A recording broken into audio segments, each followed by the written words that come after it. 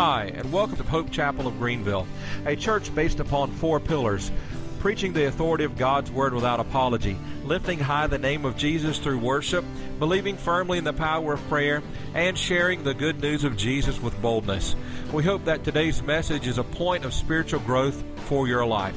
And now, here is today's message.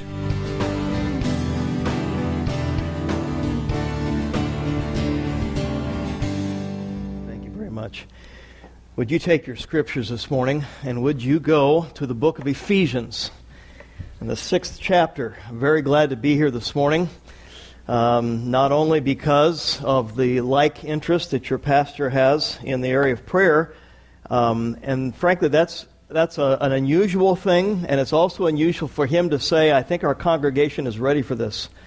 So he knows your status. He knows he's the shepherd. He knows what's going on in the congregation. He says this is something I think we're ready for. I'm also glad to be here because I know your pastor is short. And so I don't have to worry about a mammoth pulpit.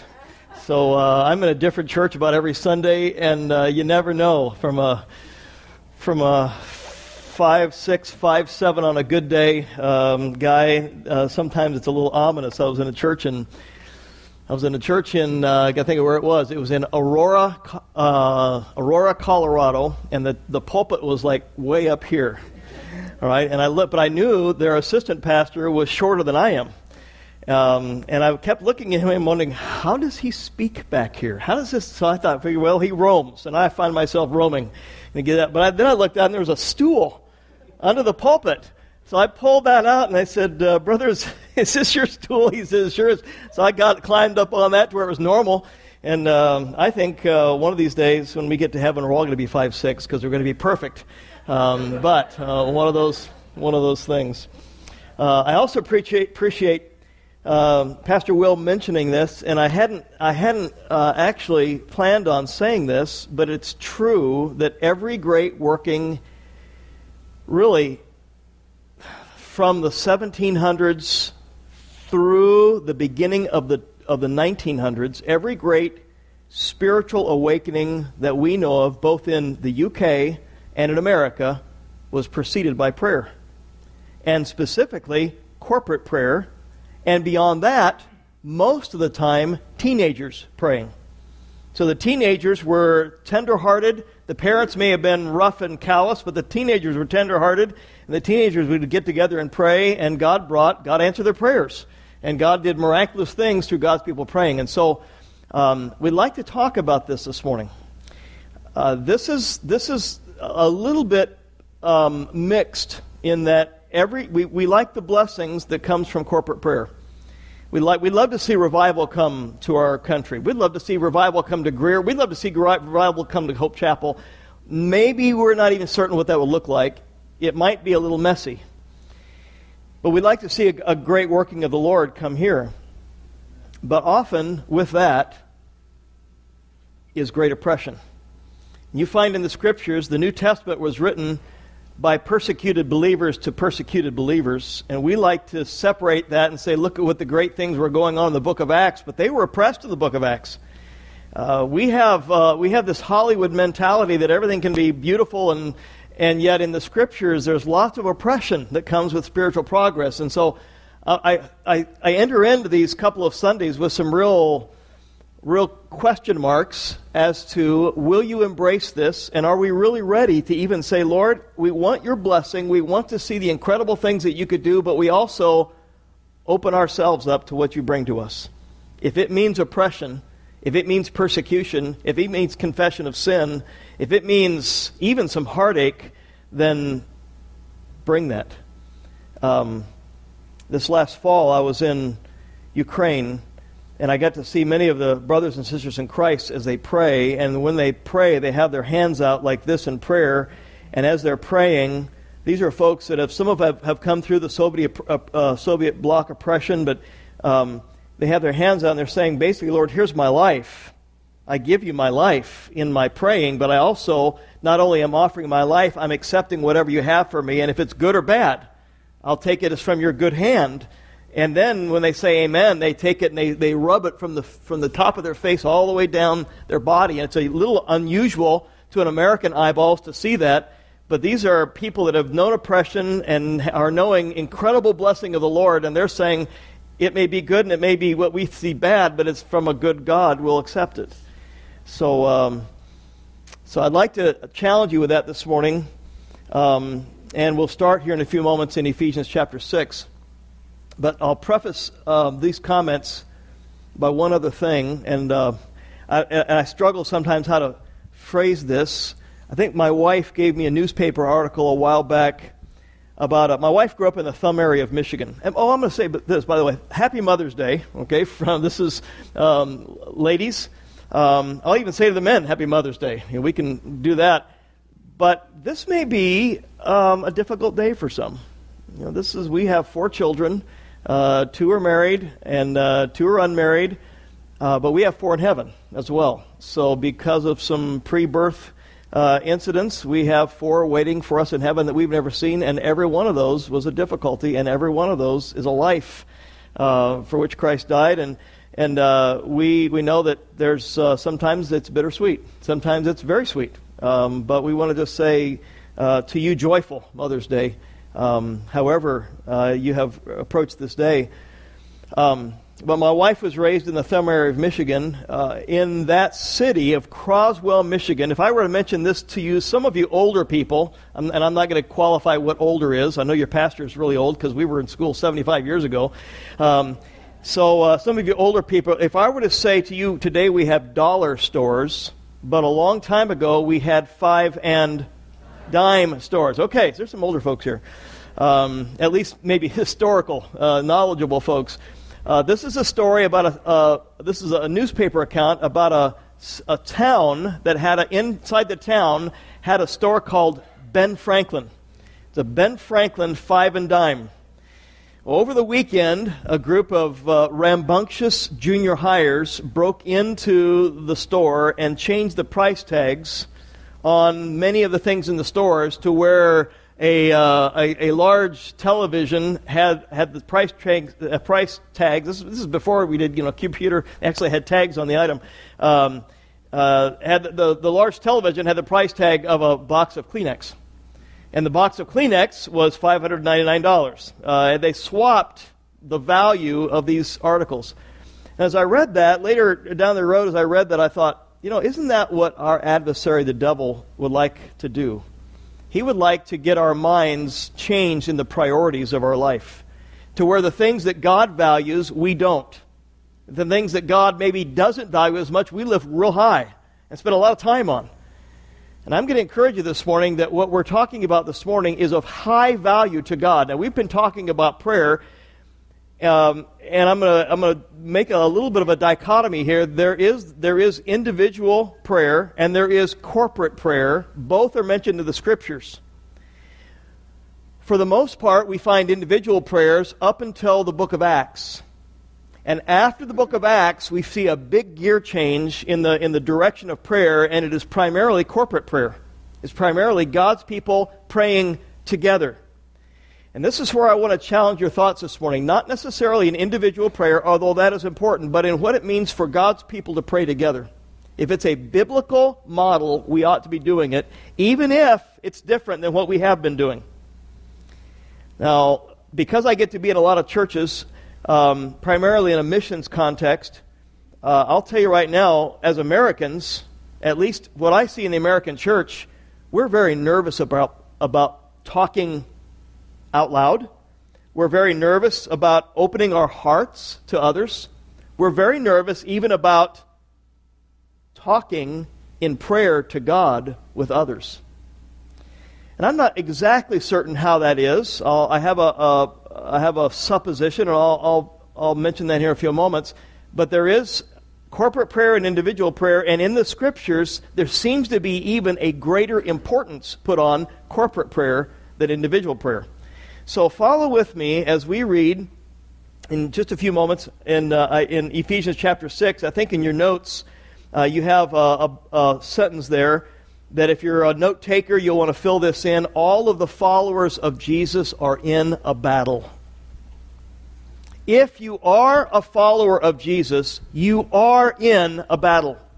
And we don't like to think about that because none of us like to be in battle. But we live in a spiritual warfare. We're in a battle. And if you think of this, there's battles for the righteousness of the Lord to be prospered. We'd love to see our government officials make righteous choices instead of unrighteous choices. We're in a battle. We'd love to see our children make righteous choices instead of unrighteous choices. There's a battle for the hearts and minds of others. God, bring this person to yourself. God, would you change this person's heart? Give this person spiritual desires, whereas right now they don't. It's a battlefield. In fact, A.W. Tozer said, often we think of this world as a playground when in essence it is a battleground. There's a battlefield for the sanctification of believers. You and I battle progressive sanctification. I trust you can look back in your life and you can say, I'm not today what I was once. And I can see spiritual progress in my life. But you can also say, I'm not where I need to be. Therefore, I need to keep moving. And that keeping moving is a battle. Paul says that the things that I would do, I don't. The things that I don't do, I should. It's a spiritual battle. We're also in a spiritual battle for the deliverance of captives. So you have folks in addictions, you have folks that are materialistic, we have folks that are in horrible relationships. These folks are in bondage. Maybe you're in bondage. Maybe I'm in bondage. We have to have a place in our life where we understand that's warfare and that's battle. And we're praying. I'll not take a lot of time with this, but what a really neat thing happened when my wife and I and family pastored a church in the Denver area for almost 27 years, 10 years as youth pastor, and then 17 as pastor, and a man by the name of Ron, who was an alcoholic. We didn't know it. He was actually one of our church leaders, and he was an alcoholic. Turned out that we did find out about it. Horrible, horrible story. And but what a really neat thing to do, to have a congregation praying for one person that allows himself to be prayed for by the congregation, puts himself in their care, and as the congregation prays, he is strengthened in his walk with the Lord. And in incredible things, he said, Pastor, this is different than it's ever been in my life. I see a grace and a strength in my life that I've never had, and I attribute it to God's people praying. Now, I can't tell you right now that he is doing well, because he's separated himself from church, he's separated himself from his family, and he's living a horrible life. But when he allowed God's people to be praying for him, he had incredible strength. My wife was saying the other day, probably the greatest time of greatest joy in our church life has been when our congregation's praying together. So there is something to this matter of even the deliverance of captives. And then specifically, I'd like for us to think, as these next couple Sundays, warfare in the advance of the gospel. So your ministry here is not a social club. Many churches today have ended up with social clubs. Your ministry here is to be in Greer and the surrounding areas for the advance of the gospel. Jesus Christ said, I have come to seek and to save that which was lost. So you're not here just to say, maybe let's get nice pictures on the wall, let's enjoy each other's fellowship. You're here to reach people for Jesus Christ. And part of that is referred to as the advance of the gospel. And part of that is furthered by prayer. And we do battle royal for the advance of the gospel. And so in Ephesians chapter 6, if you could look in verse 10, and I'm going to ask you, and because I was a youth pastor for quite a while, and I don't know if you do this or not, and if you don't do it, maybe you will. I don't know how interactive you are. If I ask you a question, will you respond? And if you don't respond, can I embarrass? And I won't embarrass you. But if you won't respond, then maybe by the end of 2 days you will respond. But I'm gonna ask, after we get down past about verse 12.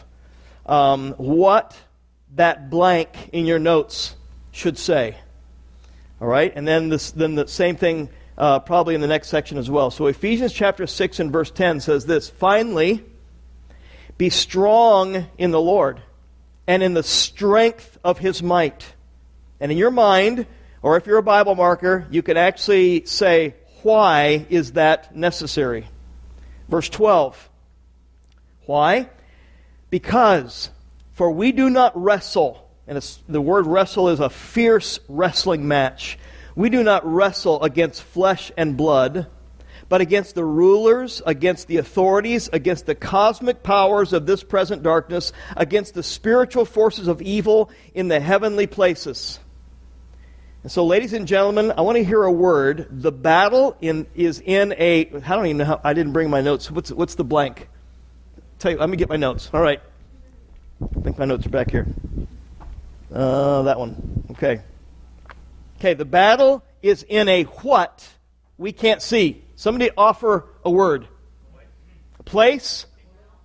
A realm is getting probably closer. Place and realm are both well. A world. Dimension. Who said dimension? Bingo. Okay, she gets... A pastor's going to give you something after the service. Maybe a gift. I don't know. Rose right over there. Yeah, that's it. That's good. So a dimension we can't see. And most of you know, because we have 1, 2, 3, you probably can't see that one, screens. And if you watch the news, you're going to find lots of motion. We live in a very video-saturated culture. The things that we see are the things that are real to us. The things that we can't see, you've heard the phrase, out of sight, out of mind. We just don't even hardly pay attention to them. It's a visual culture, and so I'm going to recommend to us that just because we can't see it doesn't mean it doesn't exist.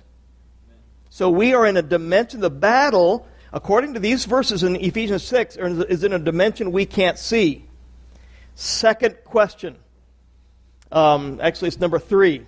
So I'm going to fill this in because, for lack of time, how do we battle in a dimension we can't see? How do we do this battle?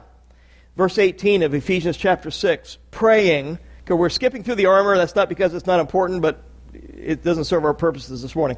Praying at all times in the Spirit, with all prayer and supplication. And by the way, this is after the book of Acts. This is written to the church at Ephesus. It is referring to corporate prayer. Praying at all times in the Spirit, with all prayer and supplication. To that end, keep alert with all perseverance, making supplication for all the saints. And here is the result of God's people praying together. Verse 19.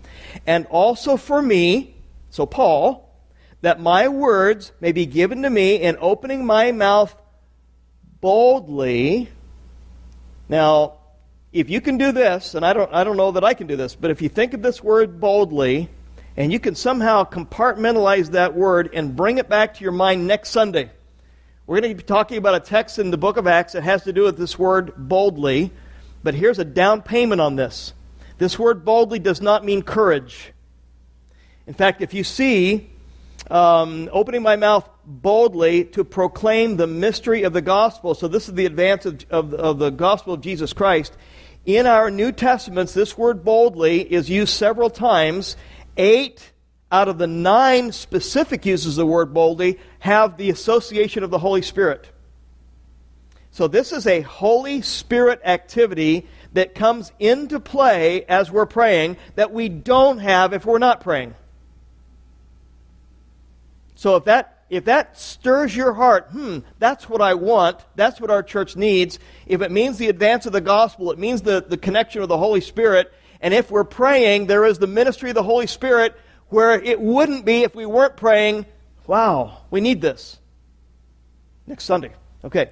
So how do we do this battle? In your Bibles, please, would you go to 2 Kings chapter 6. 2 Kings, and if you want to put a marker in Luke chapter 2, and I'm going to read quite a bit of Scripture, make a few parallel. I want to show you this is not Rick Cross. This is not Rick Cross-isms. This is the Word of God, and I'm kind of taking it in a biblical theological manner of going from the old to the new.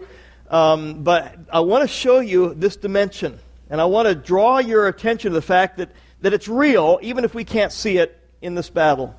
So, 2 Kings chapter 6 and verse 15. Then we're going to go to Luke chapter 2 and verse 8.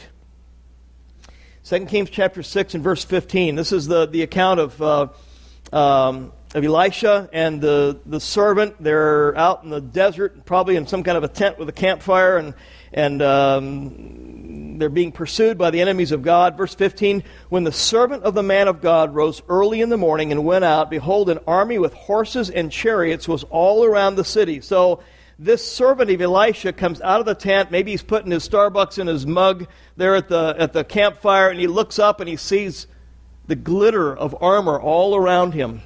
Maybe he starts seeing the heads of horses coming over the horizon. Maybe he started seeing these horses are pulling chariots, and they're coming to get Elisha. And the servant said, "Alas, my master, what shall we do?" He said, "Do not be afraid." Right. Now, I don't know about you. I read this and I think God does have a sense of humor. If there's just two of you and you got warriors all around you, and Elisha says, don't worry about it. For those who are with us are more than those who be with them. Now, as we go through these couple of days, don't let your mind check out because it's a familiar text of Scripture.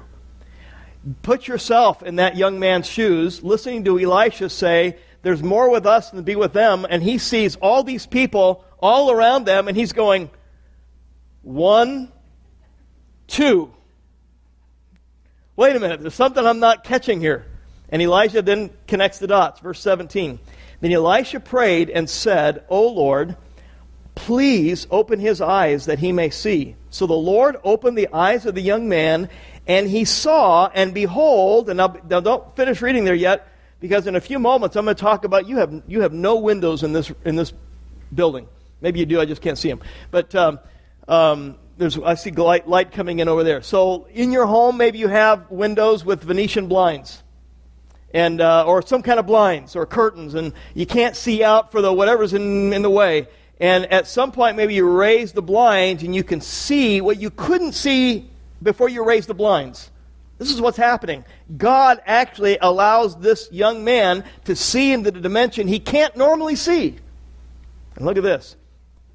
He opened the eyes of the young man, and he saw, and behold. Wow, I'll tell you what, I love that word. If I were there with Elisha, I would love this word, behold. The mountain was full of horses and chariots of fire all around Elisha. So the heavenly host, the heavenly army came and rescued them.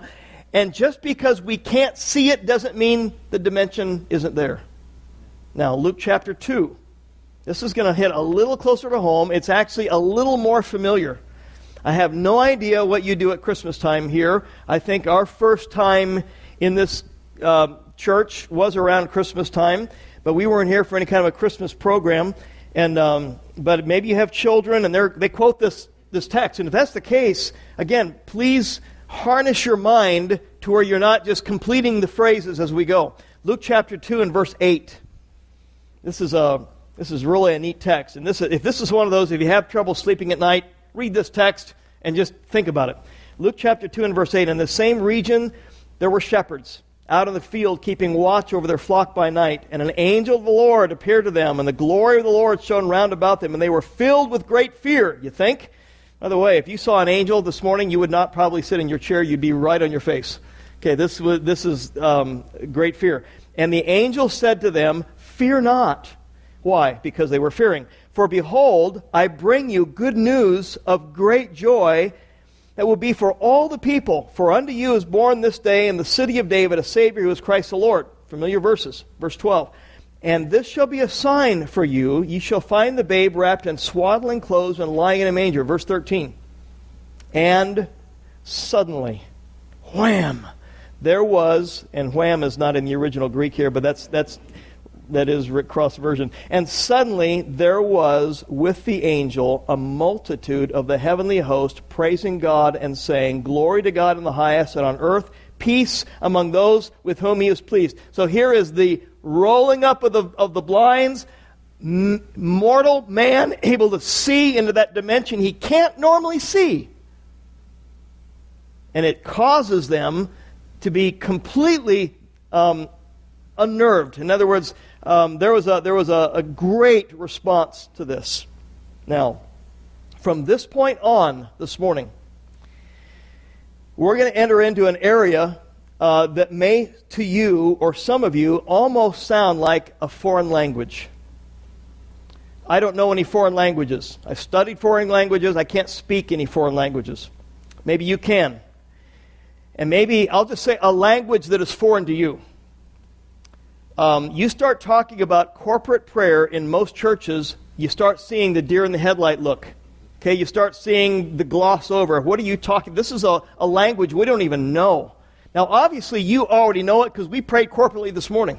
And that's a great blessing. Very few church services feel comfortable to do that. In fact, I was in a church. Let's see, I think it was southeastern Ohio. Was in a church. And my son Stephen often travels with me with us this morning, and I don't remember if this is the church or not, but he was in a church, and I preached on corporate prayer. I preached on it in a missional context, and as I said, let's close in prayer, and I said, in fact, let's congregation, let's pray together, and as we did, nobody prayed. So I prayed, and I started out, and I prayed, and then nothing happened. And the pastor turned to me, he said, Pastor Rick, we don't do that. Whoa. So, you obviously do that. I was completely taken back by that. And it's the only church that's ever happened in. But for the most part, the matter of corporate prayer will really cause people to think. Or at least it will cause people to have a low priority on it. It's really, like we got lunch come up, it's this Mother's Day. Corporate prayer, you mean the Holy Spirit working in dramatic ways in our congregation? We got work coming up. It's a low priority. But think of this. Some of you will know the name. Well, I'm going to ask you this. Does anybody know the title of the sermon that a Puritan by the name of Jonathan Edwards is famous for preaching? Sinners in the Hand of an Angry God. Started what we know of today as one of the great awakenings, the first great awakening in our society, and started in New England. And many people see in Jonathan Edwards, you can read it online, Jonathan Edwards stood and he read his sermon. It was almost in a monologue. It had very little emotion. And as a result of that, thousands of people trusted Christ as Savior.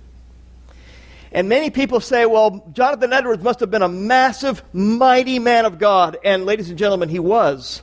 But he would tell you, it was not because of what I preached, it's because of my church who was praying for me. And they prayed for 6 months. They would come on Saturday night and Sunday morning and Monday night and Saturday morning, and they would pray for their pastor, and they were praying for an awakening in the church. And that sermon wasn't preached in his church, but as they were praying, they prayed for 6 months before he preached that sermon. So that when he preached that sermon, it was like catapulted out of his heart. Not because of his own pulpiteering, but because of the corporate prayer that preceded it. So, that would have been mid-1700s.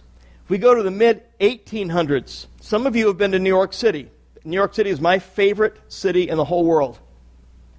I keep saying that maybe we'll retire in New York City. My wife says, if you looked at our bank account, that's probably not going to happen. Very expensive place to live. But if you go to Central Park, and if you go to the southwest corner of Central Park, there's a big building there called Trump Towers. There's another building called the American Bible Society, which may not be there anymore because I think they just sold it. But outside the American Bible Society is a statue of a man named Jeremiah Lanphier. It's a bronze statue. He's sitting down on a bench, got his arm around the bench, bronze, and you can actually go and have this conversation with Jeremiah Lanphier. Jeremiah Lanphier was a businessman in New York City in 1857. He got burdened that God would stir the hearts of business people in New York City.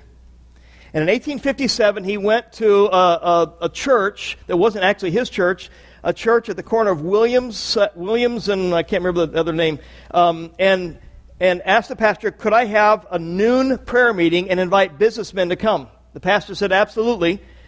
And he started knocking on business people's doors and inviting them to come, and the first prayer meeting, they had just a few. And then the next prayer meeting, they had more. And the next prayer meeting, they had more. And as a result of that, They had in theaters and warehouses the place for 2 years. There were 10,000 people a week who were trusting Jesus Christ as Savior in New York City. And he would say, yes, it is due to God's people praying together. But I found a document that researches the church that he was a member of, which is a couple miles outside the city, had been praying for 6 weeks before he started praying in that city. There is great benefit from people praying together. Now, that was mid-1700s, mid-1800s. Many of you would know the name Charles Haddon Spurgeon. And I just looked at the clock. Is it really 11:20? It is. That's a fast. You guys have fast clocks. Last part of Charles Haddon Spurgeon. Charles Haddon Spurgeon died in 1892, pastor of Metropolitan Tabernacle in London. Daughter and I were in Germany. We came through London and really enjoyed a Sunday morning service there. Charles Haddon Spurgeon was known as the Prince of Preachers. And this is what happened. Charles Haddon Spurgeon would stand in his pulpit on Sunday morning, and he would preach the gospel of Jesus Christ. But he would not have, as some churches have today, it's not necessarily bad or good. They would have a come forward. They called them an altar call, and he wouldn't have an altar call. He said, if God is stirring the hearts of people, I have Mondays off. He would say, I have Mondays off. If your heart is touched by what I preach and you want to trust Christ as Savior, you come see me on Tuesday morning. Because he said, I don't want just emotionalism. I don't want you to come in because some friend urged you to do so. I want it to be something that you are in earnest to receive Jesus Christ as your Savior. And on Tuesday mornings, he would come to work, and there would be people lined all the way down the street to accept Jesus Christ as Savior, or at least to hear more about what he preached on Sunday. And many have said, isn't he a massive pulpiteer? What a powerful preacher. And he actually had the newspaper come to his church and say, can you tell us the secret to what you're doing? There are so many people impacted in London that we're having to print your sermons on Monday that you preach on Sunday. We're having to have a newspaper reporter in the congregation writing down every word you say because there are so many people that are interested in it, and you are sweeping London with your gospel. He said, yes, I'll tell you the secret. He says, you come next Sunday morning and I'll show you the secret. Some of you know the story. It's very, very well known. 2 hours before the service, he encouraged the newspaper reporters to come, and he said, I want to show you something. And he walked into the city, into the church, and he opened up 2 large doors that entered the basement. He opened the doors and he showed them 300 people in the basement of the church 2 hours before the morning service, praying for the preaching of God's word and the advance of the gospel. He said, this is the furnace room of our church. This is the cause for what Jesus Christ is doing in our church. Those 300 people left right before he preached, and another 300 people filled that, and they prayed through the entire sermon. And after Spurgeon preached an hour to 2 hours, hear that, American ears, an hour to 2 hours, he would leave. Those 300 people would leave, and another 300 people would come to the basement of the church and pray for the working of God to continue through the hearts of people after the preaching. And we say, no big deal. We can do without God's people praying. And I suggest to you that there is so much that we need to adhere to know the blessing of God in prayer. You don't need to turn to this text, but it's listed on your handout sheet. Daniel chapter 10 has the story of Daniel, and some of you will know the story. Daniel asked of the Lord, and can somebody tell me how long it took the angel of the Lord to get to Daniel with the response? Does anybody know? Or you can, 21 days, 3 weeks, it took the answer to get from God to Daniel. Now I thought, and maybe you thought, and you would have thought correctly, that angels and answers to prayer can reach us in lightning speed. Absolutely they can, but evidently not here.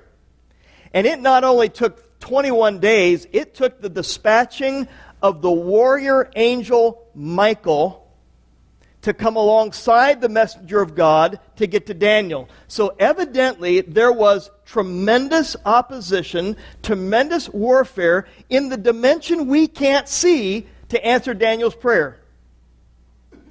And so, my friends, I want to encourage you that we must pray, but we also must be persistent in our praying. Luke chapter 11.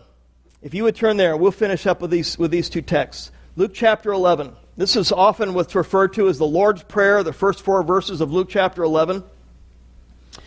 Full version of this is in Matthew chapter 6, but read with me something that's really unusual.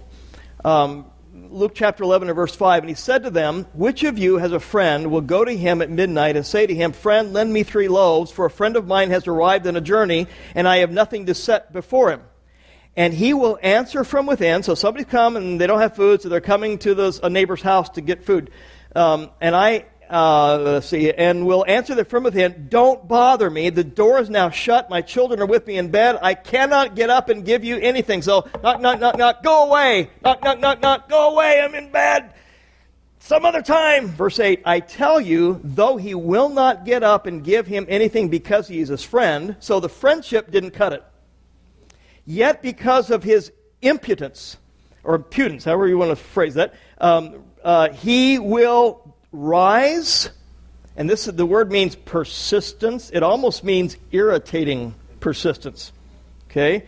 Middle of the night, my son's working a security job, and he comes in at 3 or 4 in the morning, and so this is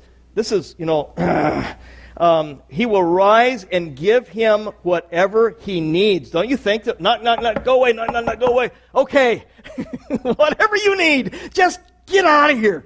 All right. I tell you, ask and it will be given to you. Seek and you will find. Knock and it will be open to you. For everyone who asks receives, and the one who seeks finds, or we could even say the one who keeps seeking finds. And to the one who knocks, it will be open. As I read this text as a pastor, it really bothered me because what I see here, it almost seems like we have to pester God. And maybe you've read it this way, but that doesn't match what we know about God. I'm going to suggest to you that this is not teaching that we are to nag and pester God. This is teaching us that spiritual warfare takes time, and it takes persistence. And we live in a culture that doesn't like either of those. We like to drive through McDonald's. We like to get our K-Cups in a hurry. We like to have everything fast with the least amount of effort possible. And that may be American culture, but it's not heaven culture. And if we're going to have the advance of the gospel and a strong church and do spiritual warfare in the hearts of men and women, ladies and gentlemen, we got to roll up our sleeves. We have to take time. We have to be on our faces together. There's another passage that's very similar to this, and it's the unjust judge in Luke chapter 18. Same thing. The lady comes to the judge asking for a judgment on her behalf, and you could just picture this judge saying, no, get away from me. I don't want you to hear this. I don't want to hear this. And she actually, I heard an evangelist paint this picture. It's almost as if she actually kind of follows him home. And I picture, Fred and Barney Rubble and Flintstones. I don't think it means anything to you. But, this prehistoric car, and he's sitting in a house with block windows and no screen. And this lady, the judge is sitting down at dinner, and this lady that's asking for a judgment sticks her head up in the window and says, will you please hear my case? And she's just pestering him. And finally he says, yes, I will hear it. And again, I want to recommend to you that it's not the pestering, it's the persistence. And in that text, we find a very interesting phrase where the Scripture says, I tell you, he will give justice to them speedily. Nevertheless, when the Son of Man comes, will he find faith on the earth? And here's the rub. Our Lord says, men ought always to pray and not to faint. He gives this illustration. At the very end of the unjust judge story, it says, when he comes back, he can find the faith on the earth. I recommend to you, when Jesus Christ comes, is he really going to find people who know how to pray? Is he going to come and find people who just say, ho-hum, I'd rather have nothing and have ease than have God's working as a result of persistence? And so, how do we do battle in a dimension we can't see? And I'm going to recommend that we do this with God's people praying together.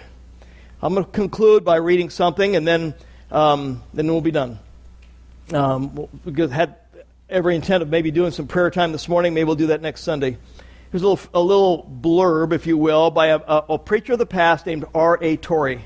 R.A. Torrey was gifted at doing dramas, and he would actually act out as if he were someone else. And in this regard, he's acting out as if he's Satan. And he said this. This is Satan talking through R.A. Torrey. You may have your brilliant university-bred preachers and your high-priced choirs and your gifted sopranos and altos and tenors and basses and your wonderful quartets, your immense men's Bible classes, yes, your Bible conferences and your Bible institutes and your evangelistic services, all you please of them. So he's going through the things of normal churchianity. It does not in the least trouble me.